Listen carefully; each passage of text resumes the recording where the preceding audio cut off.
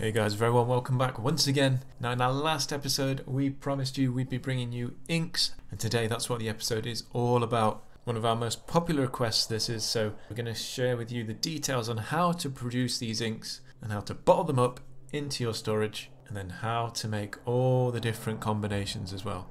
No need to jump into our sandbox building today, we're going to be doing this all in our factories. So let's get straight into our basic building here and show you the primary inks that are currently available. So as you can see here, we've set up a nice simple demonstration here. So as you can see, we've got 5 synthesizers set up here, all with different materials, and these are being crushed into the powders before being introduced into these open pipes by the fast grabbers. And we're also importing some heavy oil from these importers, and we're just simply using an extractor to separate the heavy oil from the steel barrel and put it back into the pipes.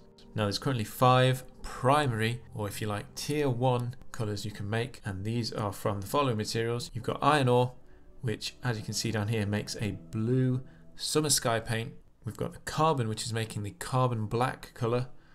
We've got the red mercury being made from the imported mercury here. Our sulphur is creating the Casablanca colour, and finally titanium is creating this titanium white colour. Now from these 5 colours is how you're going to generate all the different colours in the game. I'm going to show you exactly how to do this as well. So if we come out of this factory, jump into another one of our factories here. So we've come up with a nice design here guys, just to show you with simplicity how to introduce these inks and how to mix them to get different colour combinations. Now if we start on this right hand side here, we can see we're importing our heavy oil steel barrels here. They're going to be emptied by the extractors into the pipes once again, and we've got the iron ore and sulphur being generated into powders by the crushers and then inputted into these open pipes by the fast grabbers. So if we turn this on, we can see straight away that these colours are starting to be introduced.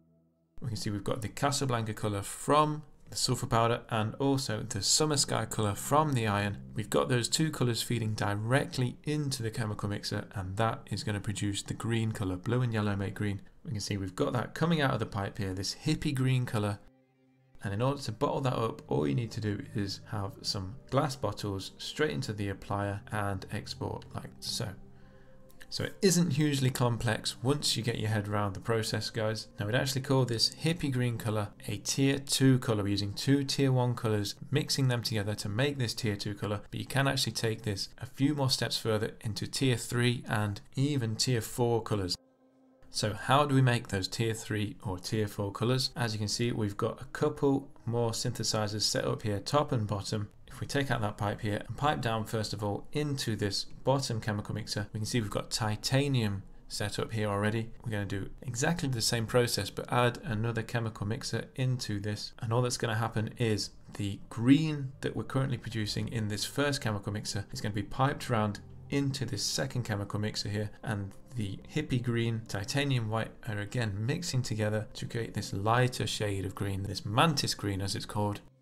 And you can start to see how adding more colours to your already generated colours can generate different shades or completely new colours depending on those that are mixed. We can do this with the top synthesizer here as well. We've got some carbon black, so we're adding black to the hippie green production. We're mixing that together once again, and as you can see we've generated another new colour here, pine green, slightly darker shade due to the black that's been introduced.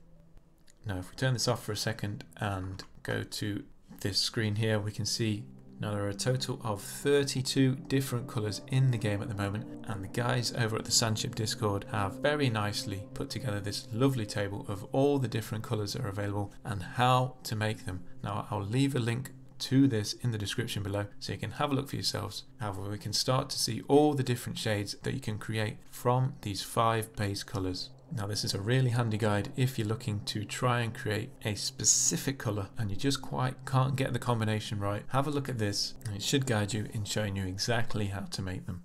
We hope this little demonstration has helped you to better understand the ink making process and all those different colour combinations as well. In our next video we're going to be showing you exactly how to apply these onto the plastic tiles to create your own printed designs, so stay tuned for that. So until then, we'll see you next time.